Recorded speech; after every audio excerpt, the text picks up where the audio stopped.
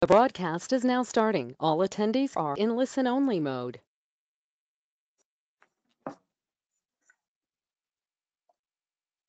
Good afternoon.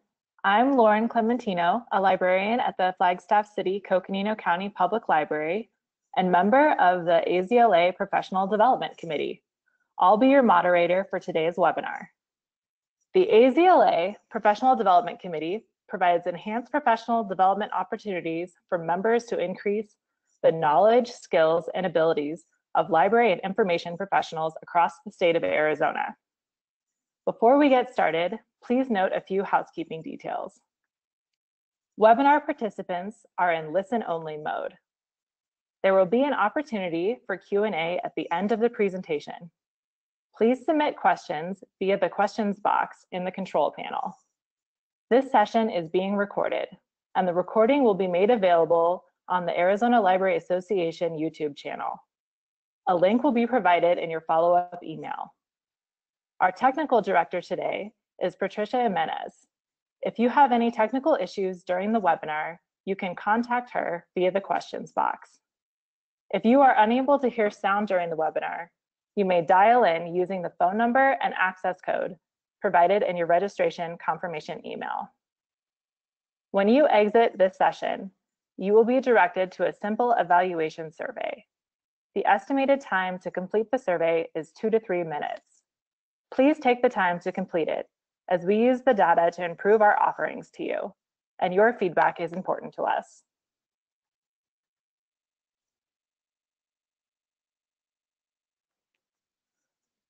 I'd like to encourage library staff of all levels to consider becoming an Arizona Library Association member.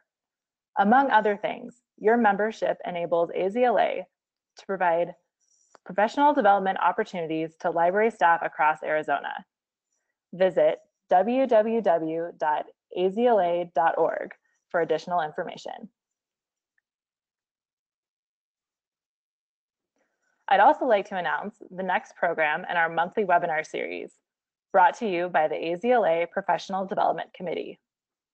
On August 13th, 2020, there will be a panel discussion on cultural competencies in the workplace with panelists Elise Jordan, Sheila Paul Shedd, Jessica Sallow, and Brad Bogus. Registration for this webinar is posted to the Arizona State Library's events calendar, advertised in the monthly professional development newsletter, and a link will be provided in your webinar follow-up email.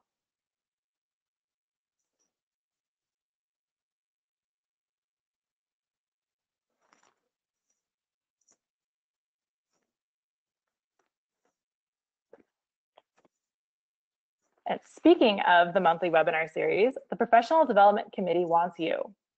If you have expertise in library science that you think would help other libraries and librarians, please consider applying to be a webinar presenter. Go to tinyurl.com/AZLA-PD presenter form to submit your idea. Also find a link in your professional development monthly newsletter. I would like to thank you all for attending today.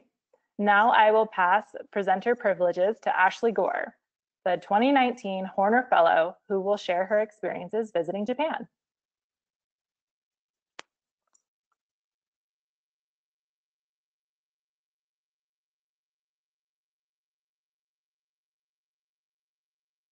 Hello, everyone. Thanks for joining. Let me go ahead and hit present on this. Awesome. So like it was just announced, my name is Michelle Ashley Gohr. I'm going to be talking to you today about the Horner Fellowship. If you don't know what the Horner Fellowship is, that's awesome. I'm going to tell you what it is, and then I'm going to show you what it is. But to start off, this is me. I prefer to go by Ashley. My pronouns are she and they.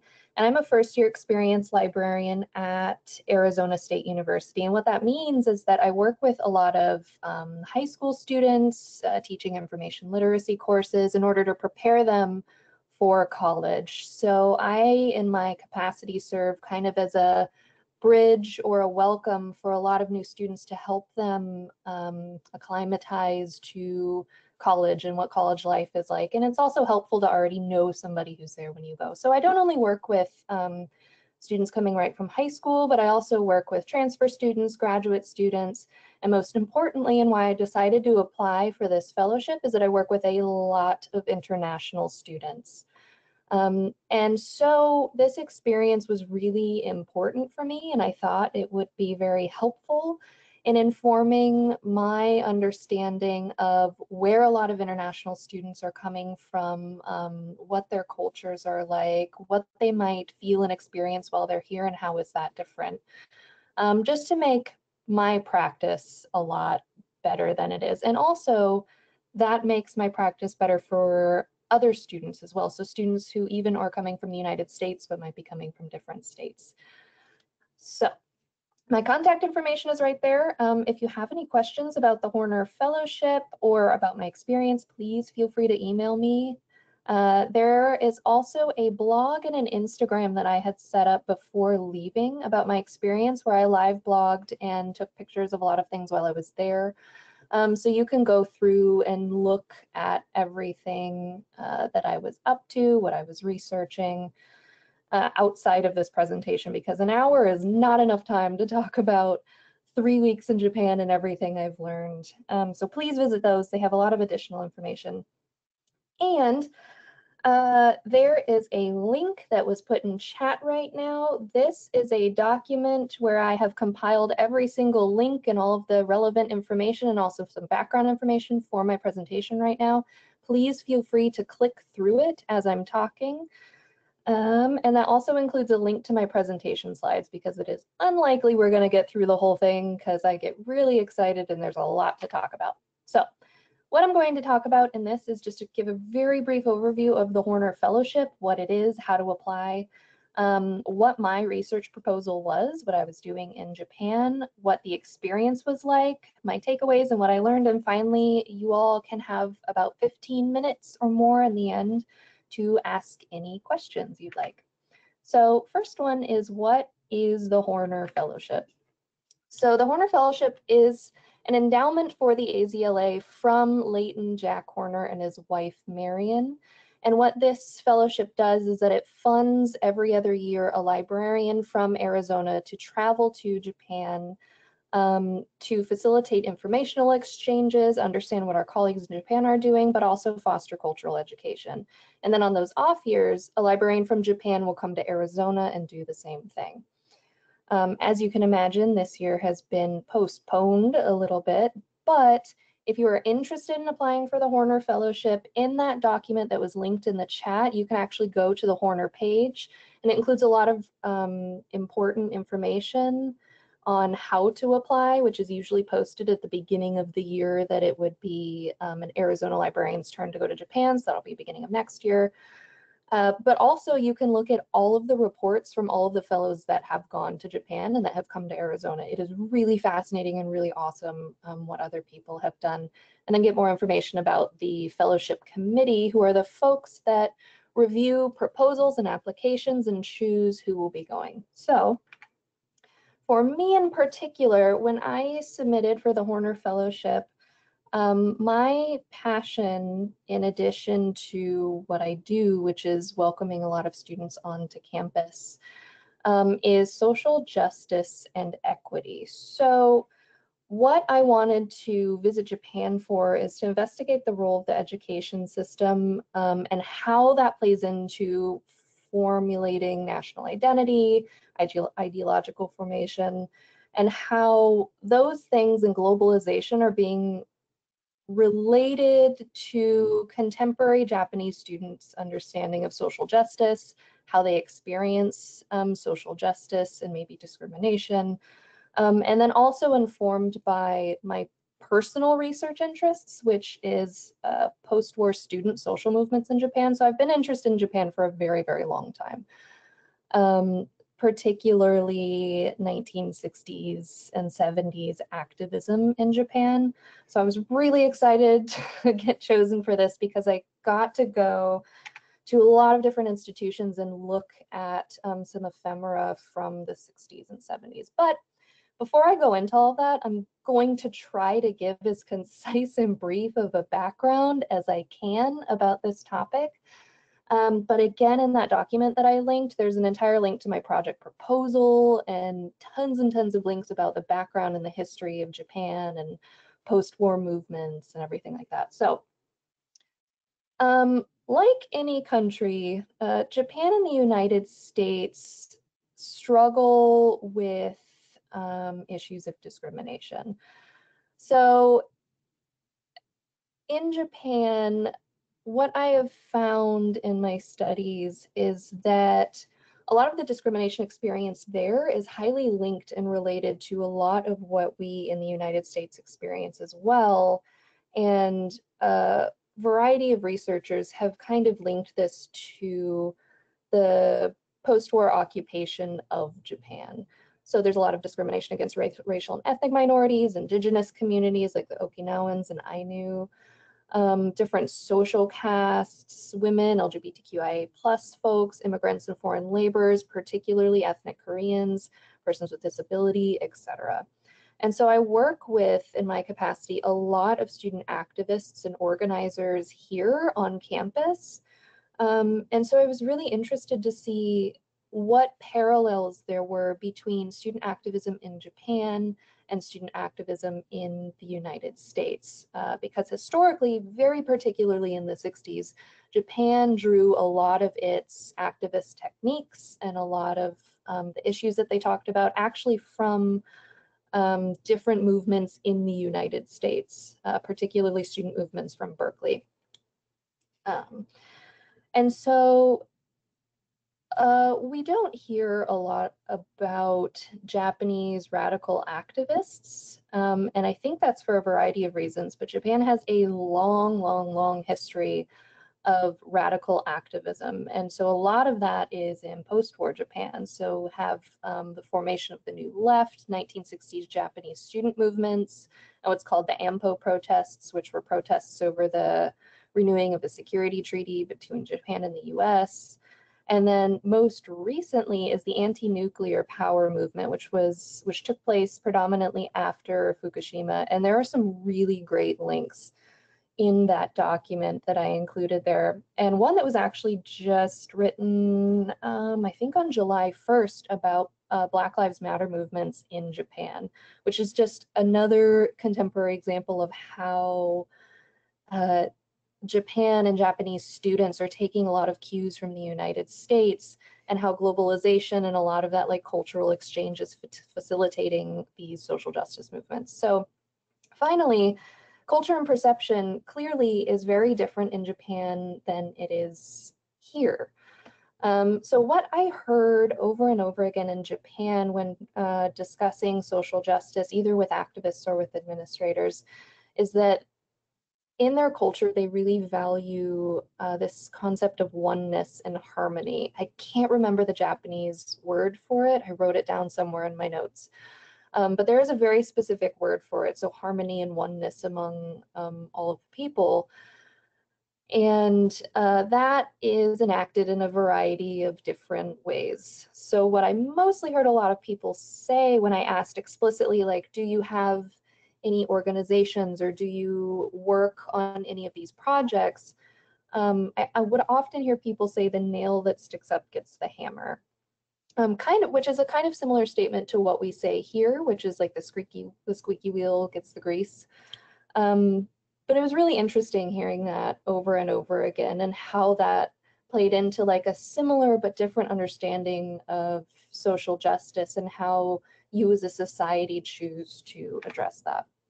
So my itinerary, if you get selected as a Horner Fellow, you work with the Horner Fellow Committee, but also the JLA, which is the Japanese Library Association, and they will help pick places that you will visit. I decided I wanted to conduct interviews just because that method made sense to me. I really wanted to understand how they practice and how they personally feel about their work and their practice.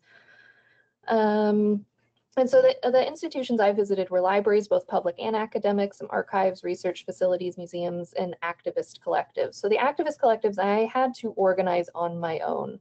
I actually provided a list of places that I had pre-researched, but any Horner Fellow doesn't need to do that. They are provided with your research proposal, and then they can do some research and figure out what places you might like to visit or what you might like to see. But just because I already had some really specific places I wanted to go to, they helped facilitate me getting into those places, some of which were very difficult to get in, like the National Diet. And in this case, I wasn't going to ask or didn't feel comfortable asking the Japanese Library Association to, for example, facilitate a meeting between myself and Antifa. That's not something I felt was entirely appropriate. So I did that on my own, and I took an extra third week because a Horner Fellowship is a 2-week-long trip. I took a third week in order to set up all of my own meetings with activists. And then I created some interviews, which were then sent to and approved by the Japanese Library Association. And then I had my full 2 weeks just kind of doing that. And then I'm going to go through a bunch of pictures and what I've learned. And a really, really important part about the Horner Fellowship is the immersion. But I really wanted to go into this from a very anti-ethnocentric understanding, because I understand that as somebody from the United States, my understanding of social justice and what I think is just and equitable might be different or be spoken differently in other countries. And so I tried very, very hard to really immerse myself in the culture, which is the purpose of the trip just to begin with, because you don't always have a translator. Most of the time you're actually alone. You only have a translator during those times that you visit institutions. So it really is immersive. Yeah, if you have any questions about that, especially how to deal with that with anxiety, please send me an email. But it was a wonderful experience, absolutely life-changing. So anti-ethnocentric is very critical about that. These are just some of the locations I visited because Tokyo is a megacity. There are a lot of places to visit there, and sometimes it's a little hard to get around just quickly if you're having a lot of different interviews during the day. So I'm mostly concentrated on universities and research institutions in Tokyo. And then I did spend a couple days in Kyoto, which was absolutely amazing, visiting some of their libraries and archives. And then my independent research, I visited a lot of activist collectives and spaces, and even dormitories and student clubs and stuff like that. All right, so we're going to start off with Tokyo. Hello, Tokyo. So these might have a little bit of trouble loading. There are a lot of pictures in this presentation, so apologies if some don't load. So my very first stop, I think on my second or third day in Japan, was Sophia University. So what happens when you get to Japan is that you, first of all, arrive at the airport, and then you have to navigate to your hotel, which the Japanese Library Association sets up all accommodations ahead of time for you, which is so, so helpful. And then the first day they give you to kind of acclimatize to the very different time zone, which was perfect for me because I am absolutely a night owl. So if you are a night owl, Japan will be great for you. I was a day person in Japan, but they give you a day to acclimatize, and then you have dinner with the entire Japanese Library Association committee. You get to meet everyone. You get to meet previous Horner Fellows. It's really, really awesome. It is a super great experience, and everyone is incredibly nice. But then they immediately get you to work. So my days were absolutely packed. And in Japan, the public transit system is amazing. It is just as amazing as you heard. This is one of the things that absolutely holds true. You can go anywhere in the Tokyo area, and it's very easy. So there's a lot of walking, and my legs hurt very bad. But my first stop, Sophia University.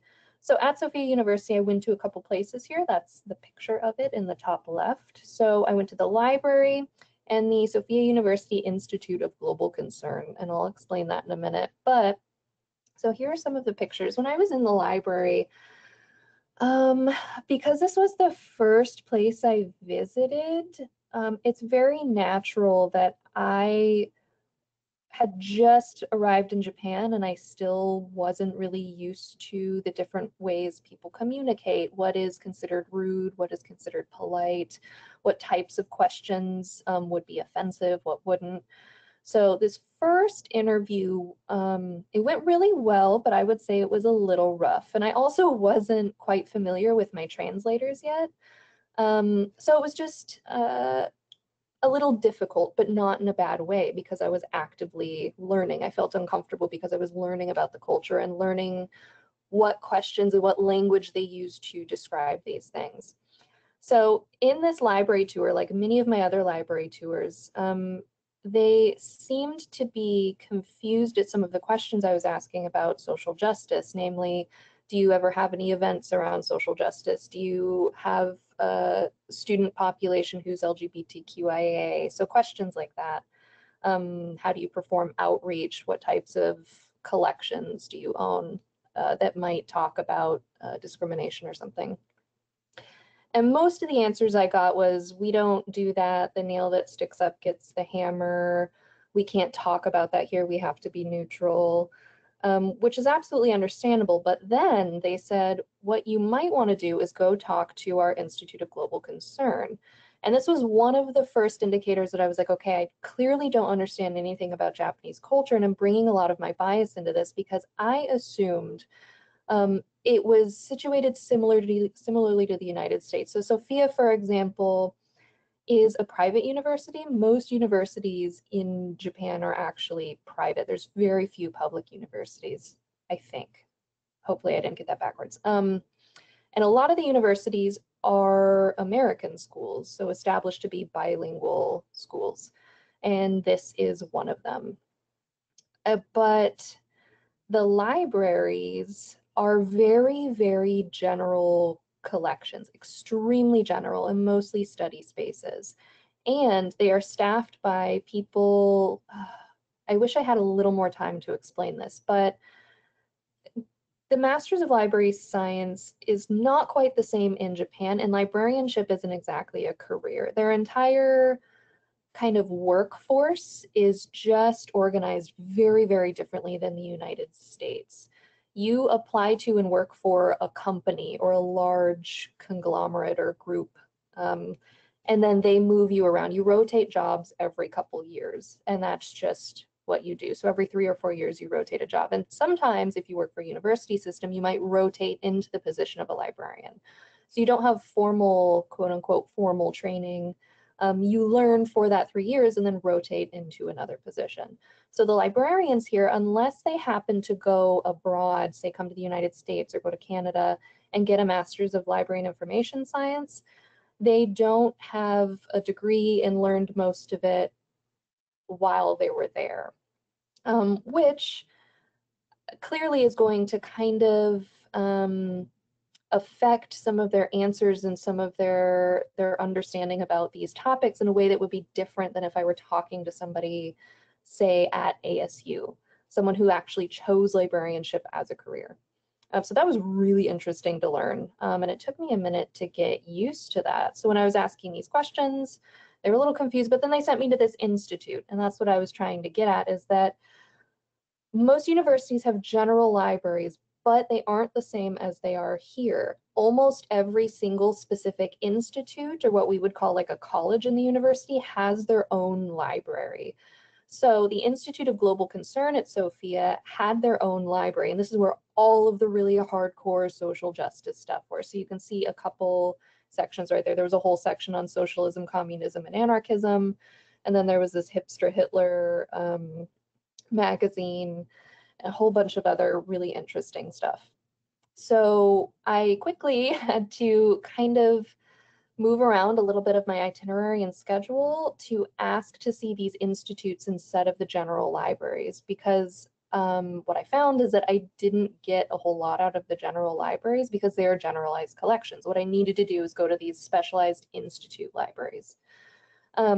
And the reason I chose Sophia is because it is very well known to have a lot of faculty that work there who are activists, international activists, and work a lot on transnational justice projects. I included some of those links in the chat there. I see someone in the audience said they don't see the link that I referred to. Okay, there it is. So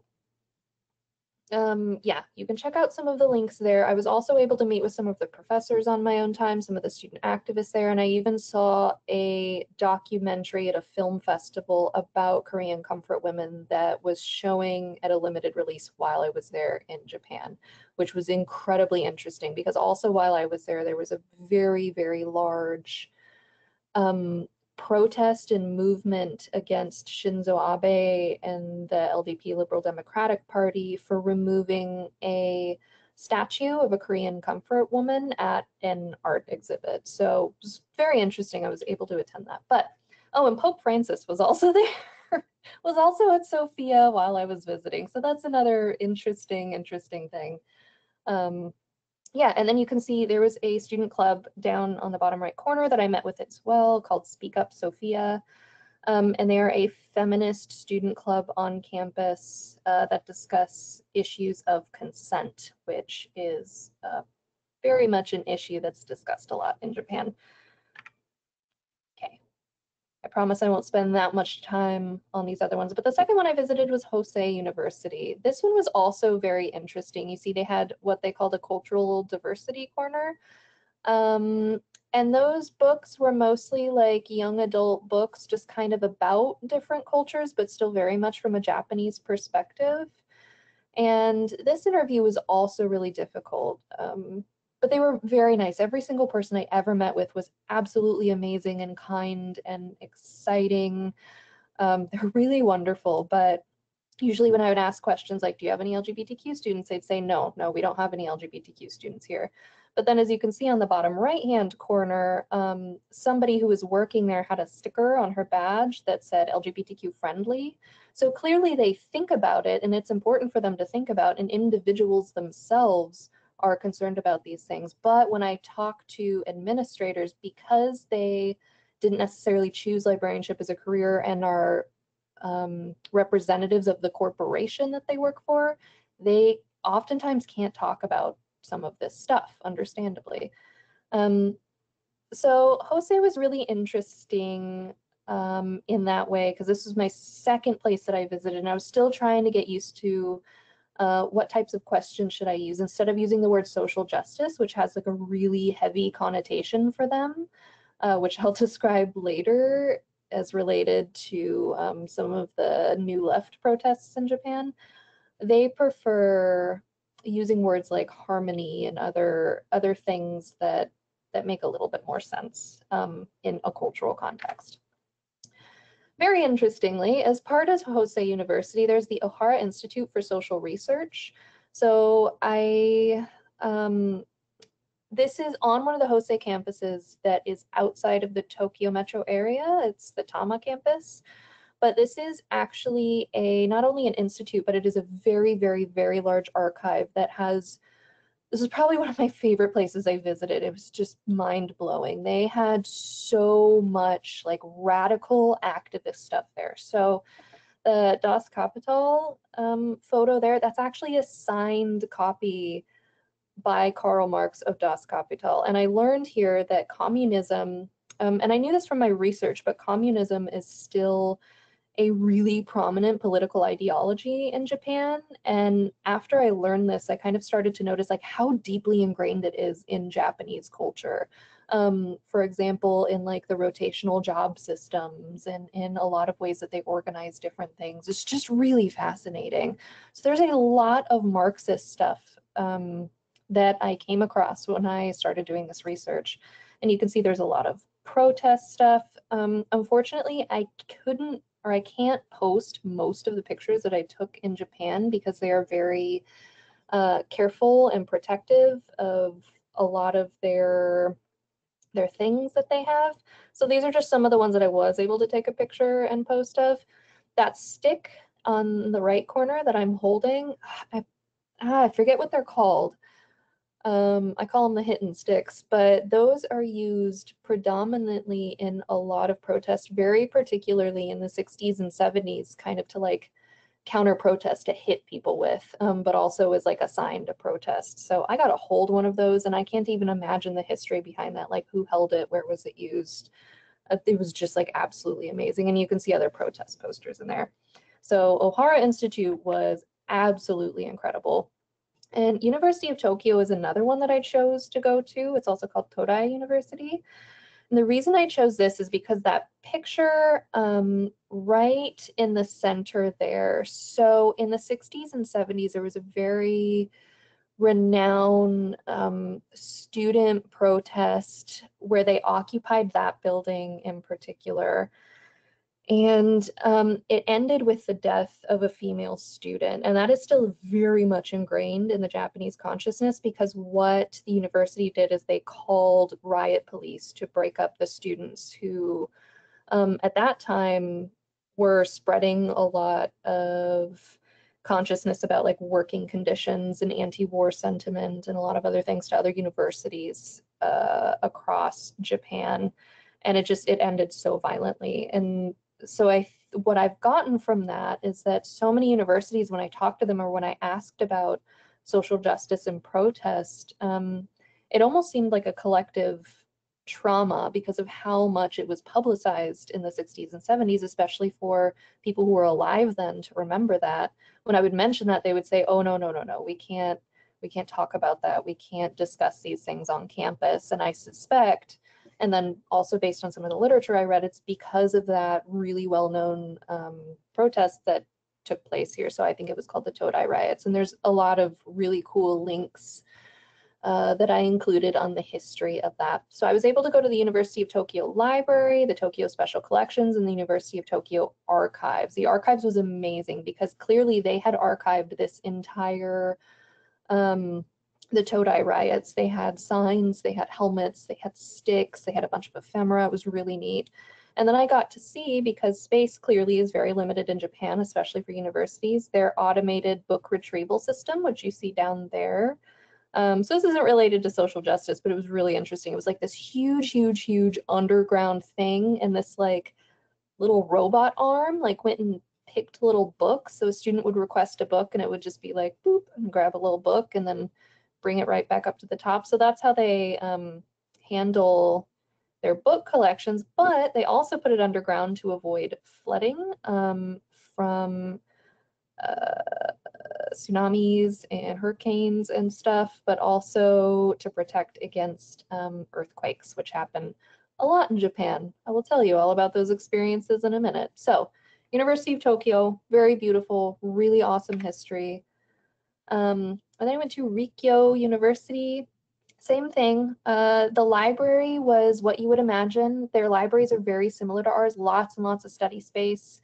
A couple stacks, very general collections, just like my other ones. But what I was really looking for was the Research Center for Cooperative Civil Societies.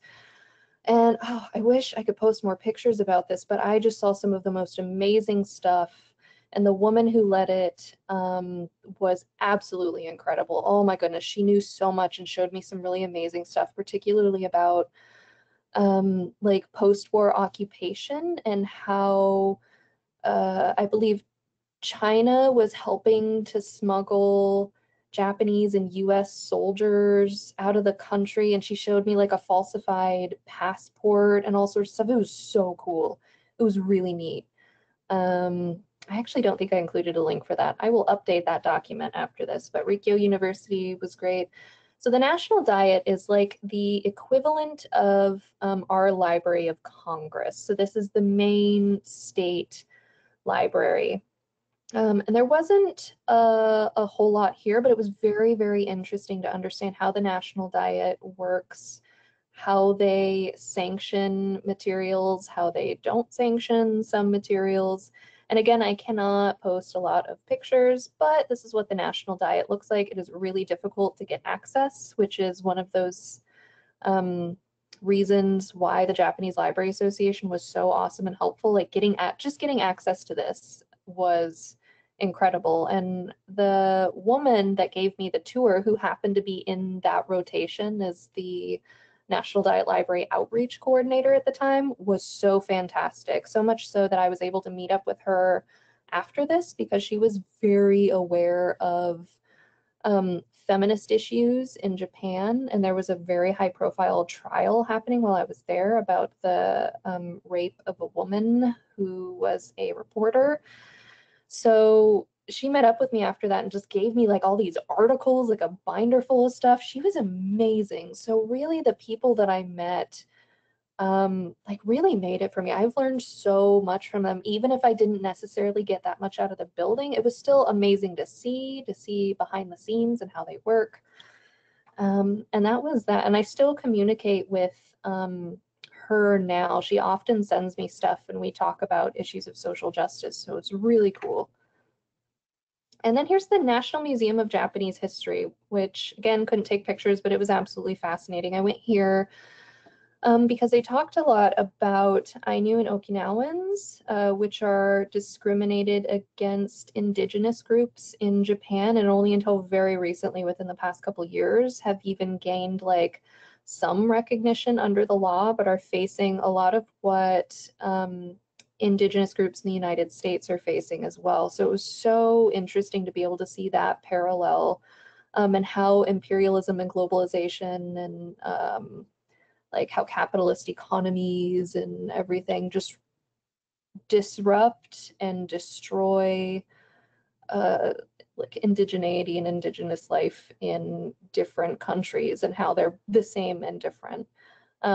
So for example, Ainu and Okinawan language wasn't recognized for a long time. They were often sent to re-education schools, which was highly familiar to me. And so it was interesting being able to talk to not only the gallery directors, but my translators about those parallels and about how horrifying they were and about how governments have been unresponsive. So particularly, and I don't want to seem critical at all because I really appreciate being sent to Japan and the JLA, so I'll have to be a little careful, but particularly under Shinzo Abe's government and his grandfather, who was also prime minister, a lot of those rights have been kind of reversed or not offered to indigenous peoples of Japan. So I also went to the Okubo Public Library. The reason I chose this is because it's in Shinjuku City, which is the largest city in the Tokyo metropolitan area. It has the largest population, but it also has the largest concentration of ethnic Korean or Zainichi people in Japan who are very, very often discriminated against. So if you read my project proposal, I speak a little bit about it, but there are a lot of ultra-nationalist right-wing groups in Japan who frequently protest against and even harm a lot of ethnic Korean peoples. So Japan is generally a fairly homogenous society. They don't allow a lot of migrants or immigrants in, they don't take in refugees, and so this has created kind of a system or an understanding that leads to a lot of very, very intense racism in Japan. So I was really interested to see how public libraries who serve majority Korean populations would handle that. And the librarian was absolutely amazing. I don't quite understand how he's been the librarian for so long here because of that rotating system. And I tried to ask, but it was so difficult to understand. So hopefully I don't misrepresent anything in this presentation, but there's just so much information I learned undoubtedly.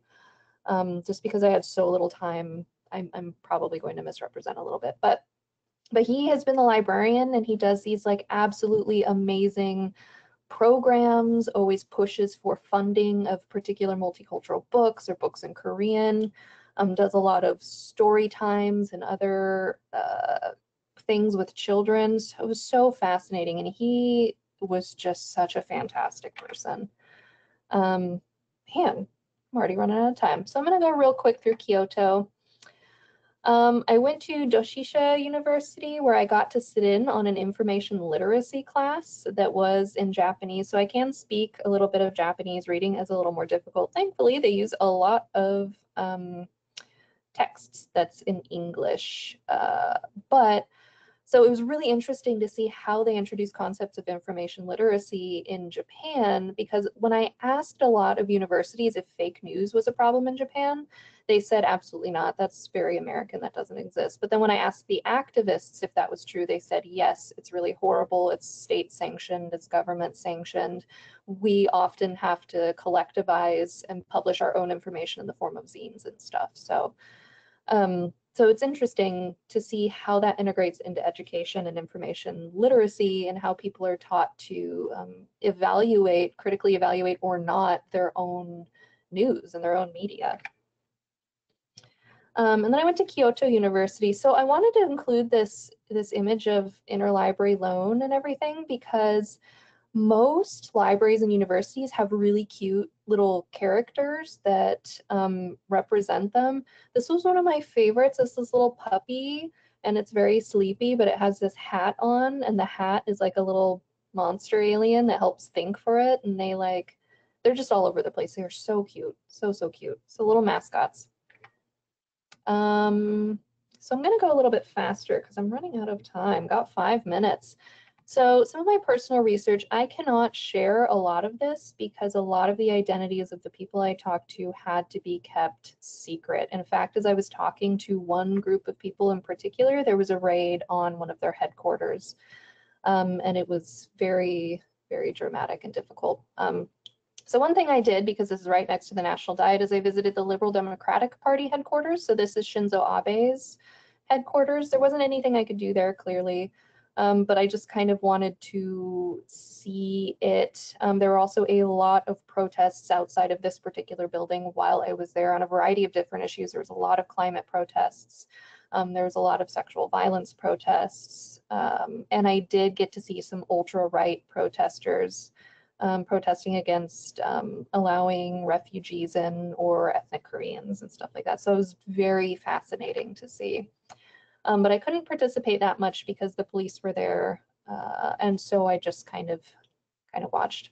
Another one of my favorite places that I visited was the Irregular Rhythm Asylum. This is a really well-known zine bistro and DIY area in Shinjuku. So it's in, I believe it's Nichome, the gay district. And so this is just some pictures of their spaces, of the zines that they were selling.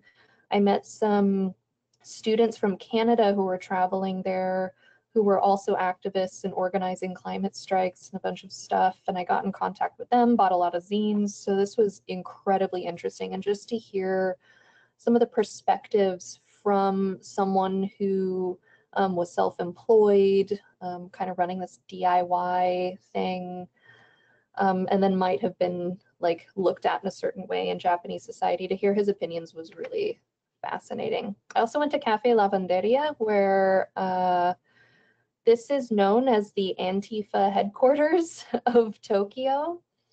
And it was really awesome. They were very excited that I was American and that I was particularly from Arizona, because they had just had a like an Antifa kind of radical artist that was performing there. So there's a lot of performances here. They sell a lot of books and zines. Those little orange cats are kind of their mascots. It was really, really neat. I absolutely loved going here. This is also in Nichome, which is a gay district. And I visited some student organizations. So there's club headquarters up there. I went and visited student organizations that publish zines. So I went to Uprising at Temple University.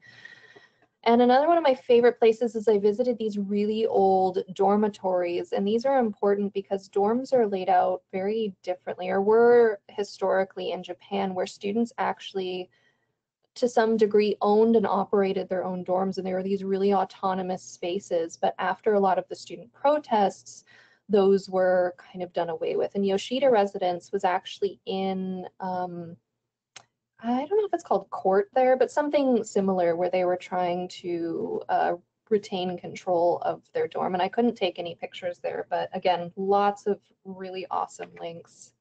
The same thing with the Kumada residence. I actually got to meet the modern Zengakuren there, who is a historically like activist student organization. It was mind-blowing, like so fantastic. And then that's their door there.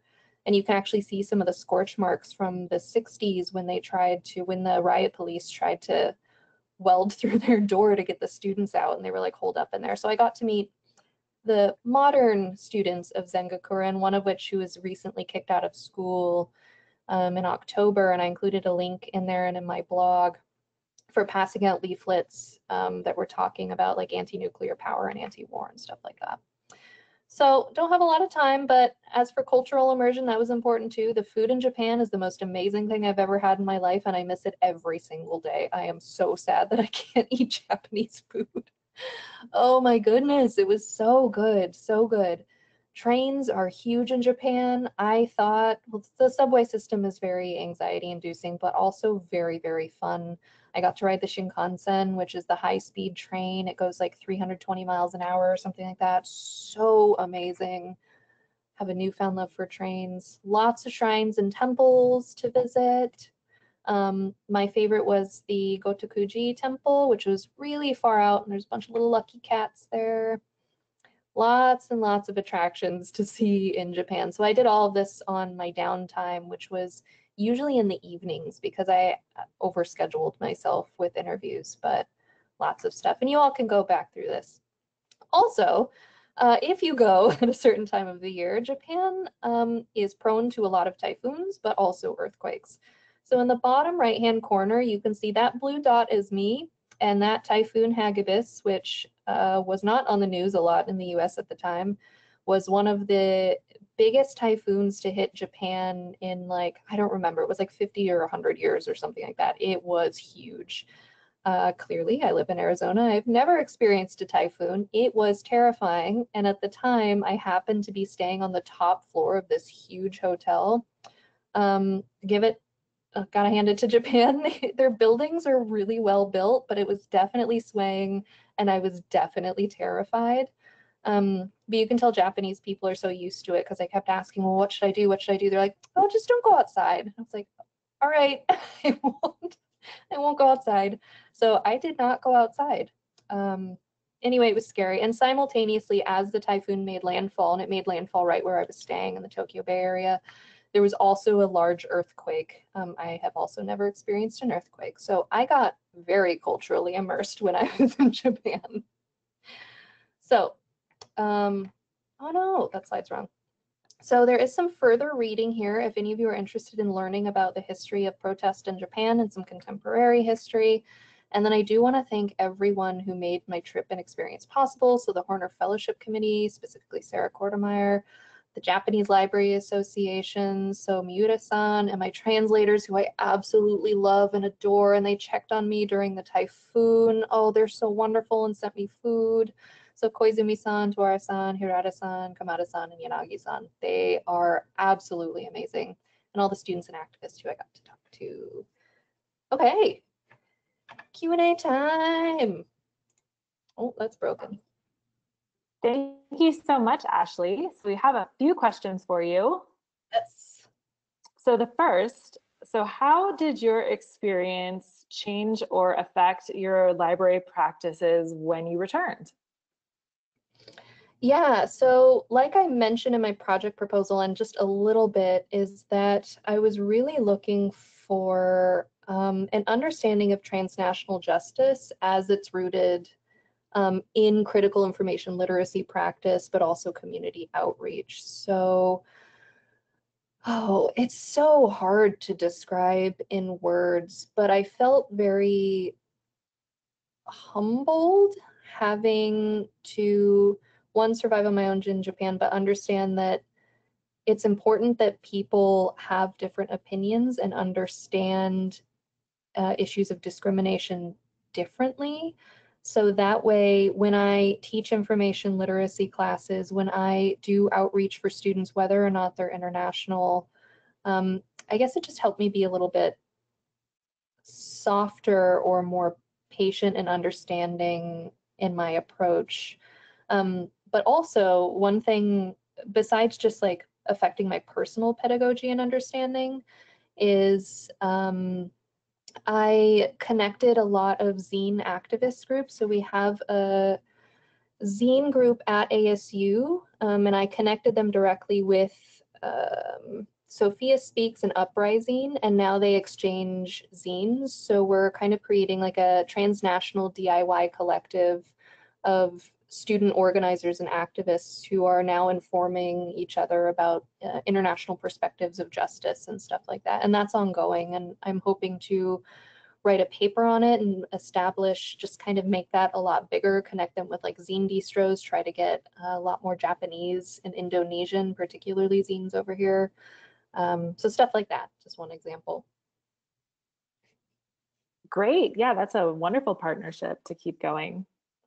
I'm gonna go ahead and pop my webcam on so everyone can see what's going on. Perfect. Yeah. Okay, so when you were meeting with the Japanese Library Association and you met some of the previous Horner Fellows in Japan, did they have any memories or thoughts that they shared with you that about their experiences in America? So sort of the reverse of your thoughts that you remember that you can share? Yeah, a couple of them. Oh, someone who I met over dinner, she was so cool. I noticed that she was signing, but using Japanese sign language, and I really love American Sign Language and deaf culture.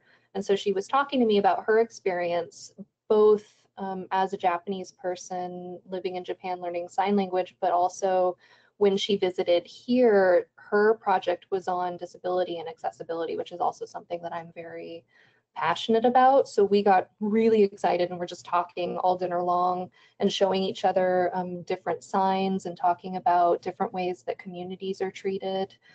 And she said she was really impressed when she visited the United States, but there were like some differences. So some ways that Japan is accessible are like some of the ways that the United States isn't, and vice versa. And accessibility for different types of disabilities was like very different and disparate between Japan and the United States, which I also noticed when I was there. Yeah, so that was one thing that I was really interested in. Another person, she said she really enjoyed it, but what she remembered most was the heat, how hot it was. And I actually heard that a lot from a lot of people. And in response, I was like, yes, it is very humid here. So, That makes sense. yeah. Especially depending on what time of year they're coming to Arizona. Yeah, and it's usually in the summer-ish time.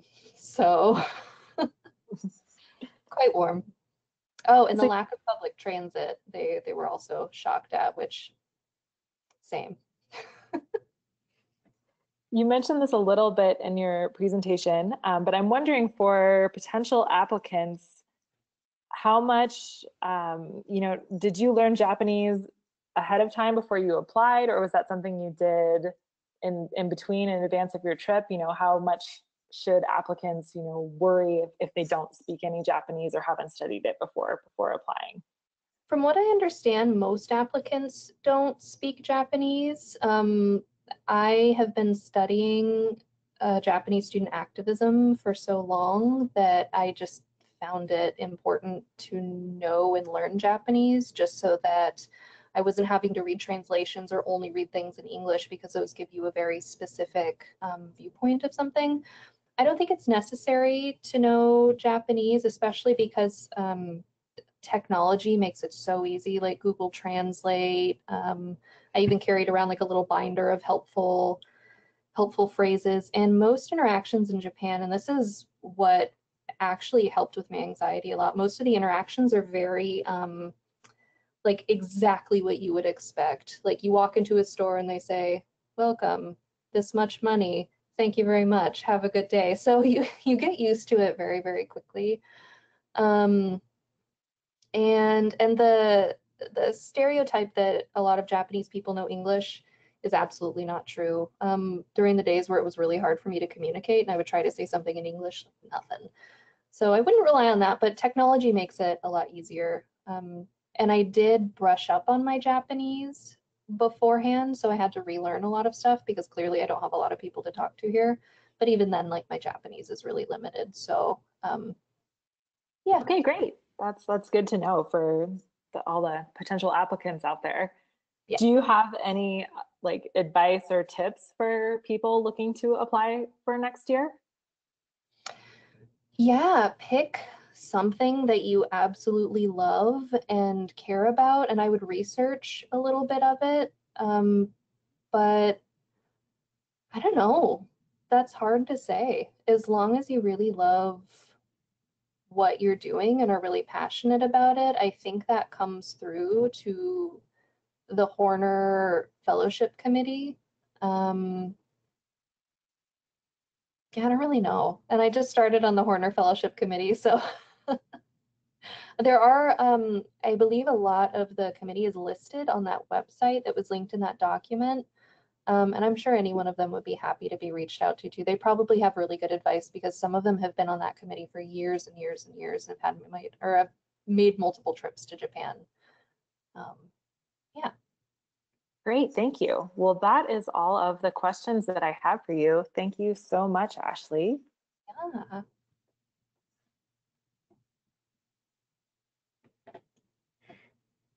We're just switching over here. Okay. And thank you all for being with us today. And thank you to the Arizona Library Association for sponsoring today's webinar. Don't forget to take our brief survey at the end of this webinar.